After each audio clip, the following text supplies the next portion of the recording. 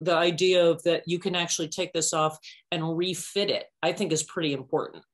Yeah, I think that's amazing because that never even occurred to me. Yeah, it's just such a nice option. If you're going to do that, I do suggest maybe cutting out the armholes and not doing the arm. Maybe do the arms separately, just because that can impede some of the motion around the body. Right. You know, you might have to snip into the neck. You might have to go around a little bit more. When you're ready for that, you want some cardboard or gorilla board or if you can find some of those signs that people have sticking on people's lawns for political candidates.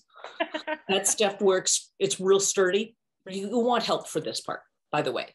You want to sort of shape the form around onto the base and get a basic trace around the bottom. But you want to kind of make sure, like, are you wider from side to side or from front to back? Right. You know, so you want to kind of shape it generally. Sometimes I will do that on a piece of paper first and make a pattern, even it up by folding that piece in half and then trimming it around to make sure it's even, and then use that as a pattern for whatever the final piece is. A couple of layers of flattened cardboard box work really good. For Gillian's, we used a cardboard tube, a heavy duty fabric tube as the base. That she's going to slide that over a mic stand. For Libby's, what we did is she had a lamp post, like that she'd taken all the electrics out of, like a torchiere type lamp that she just, I think she just had it, but you can find those at thrift stores. That's a pretty good choice. Somebody else I know used the cardboard tube and then put it in a Christmas tree stand. So there are a bunch of different things that you can use as a basis. Right. Once you've figured out what it is going into the center, figure out how wide that is around and maybe trace around that so that you can cut a hole into the center of that base. Right. So it can slide over. Then you want to tape that to the base of your duct tape form. And you definitely want help for that because it's real hard to hold that yourself. So front, back, sides, and then kind of work your way around. So you've got a solid base. Tape it all the way around, like, because we're going to be stuffing this. Then you want to feed it that hole over the tube, whatever it is you're going to be using to mount this on. Then figure out what the height is. So you can put that down on something and hold it up to you and figure out are the hips where your hips are, the shoulders where your shoulders are. Hold that in position. Mark that on the tube. And then what we did for both you and for Libby's is that we wrapped cardboard strips around really securely and tight to the pole right below where you wanted to put that, where the stopping point is. And so you're making it thick enough so it won't go through. So you created a stopper. But then once it's there, what you do is stuff it, and stuff it from all the sides and stuff it aggressively. Like you really want to get all the way in there. This isn't a light one. You want to really get it full. And I've used pillows, but I also used plastic bags, and I've used bubble pack and the stuff that was around like my produce box. There you go. Yeah. She did it in one color, and then we did the red as that's the secondary thing that we did to fix it. But there's 2 layers of cardboard at the bottom. Right. Stopper. Then that stopper. My hand. And then from there, it's stuffing on all the sides and really just aggressively stuffing in there. And you're leaving both the armholes and the neck hole open. So, you know, keep on going, keep on going, keep on going. When you get up to the top, you can actually measure around your neck and make a strip of cardboard that's your neck size. Right. Tape that together, put that on, and tape it to the form. And then continue to stuff, right? And you can do like a capper, like a little oval shape or whatever on top of it. So cut out a piece of cardboard with a hole for the tube, whatever it is you're feeding it over, and trace around the neck. Cut that out, and that will be the cap.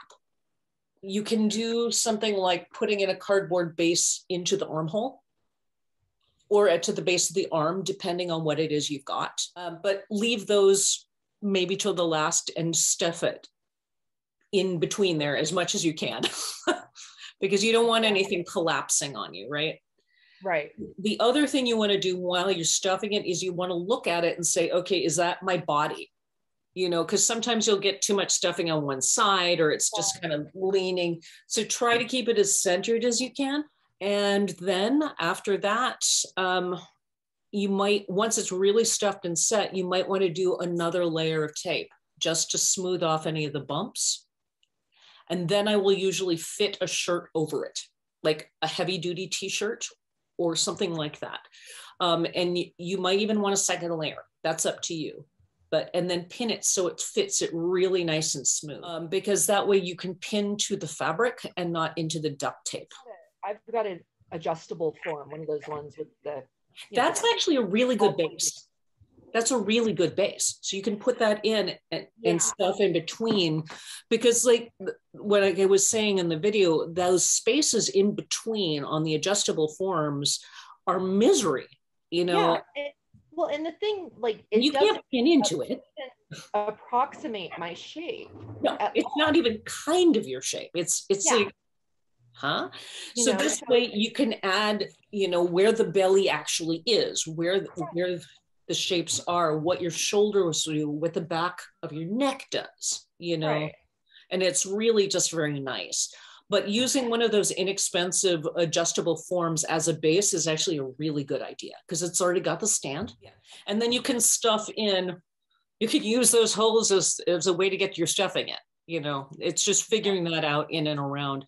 But clean plastic waste is actually a great source. This girl behind me, this is done with coconut milk containers and cartons and a whole bunch of other waxy paper and heavy duty paper that's just taped into position. So you can really shape pretty smoothly. You can do an awful lot. And the better and smoother you shape the base, the easier it is to work with later. But if you do want to later on, you can always untape the bases and the cardboard and take out the stuffing and try this on again if you've changed size or, you know, gravity works. And things shift because that happens. Yes. As we grow and get and are lucky enough to be old enough. But it's a pretty great technique. It's not the lightest weight thing, but it's not bad. Like, yeah, it's something that just always appealed to me because one, I am like so different than patterns, and two, because I'm usually alone. Yeah. And like you said, it's really hard to pin fit yourself in the back. Like you can do your sides, but your back, you're like, yeah. I have stabbed myself. So yeah, it's ridiculous. Like, I know that that's going to happen. So it's just like, okay, ow, yes, fine. Oh, and it's great to have that. It's great to have it to alter your own clothes. It's really good to drape and create a custom thing. And just to fix something and look at it. Like, oh, that's what it looks like. What else would I like it to do? Maybe if I can play and add something else. So Cristina, if you were trying to come up with the designs, you can put it on and decide where to put those ruffles. I know. No, but it'll be fun though, because that way you can actually have it and play with it and pin it on and test it, see, go back, look at it. You know, it's nice to have that kind of distance rather than trying it on and off your own body. You still want to do that, but it's a really good way. With every form that I've worked with, every dress form that I've worked with professionally, unless it was a 3D body scan, I've had to pad it. And 3D body scans have their own problems because they're like, it's a expander foam inside of them. So they're solid, so they don't squish. So putting things on them is nightmarish because all the superhero stuff is like skin tight. Like trying to put gloves on things, like it's just awful. One of the biggest things I have with forms is that they don't have butts. What is with that? They have no bottoms. I'm like, who are these people without bottom? Yeah, who has no ass like this? I know people who are kind of flat, but that's all of them.